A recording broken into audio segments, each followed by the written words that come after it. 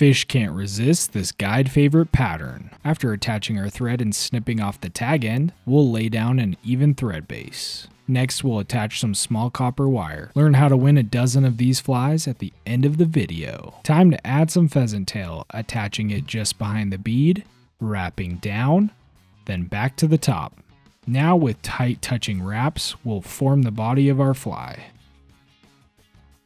We'll secure those fibers with some thread and make our fly more durable by counter wrapping the wire. Wrap thread on both sides, then helicopter free. Next, we'll add this fly's secret sauce, aka poly yarn. Angle it back with thread wraps in front, and then finish her off with a 3 to 5 turn whip finish.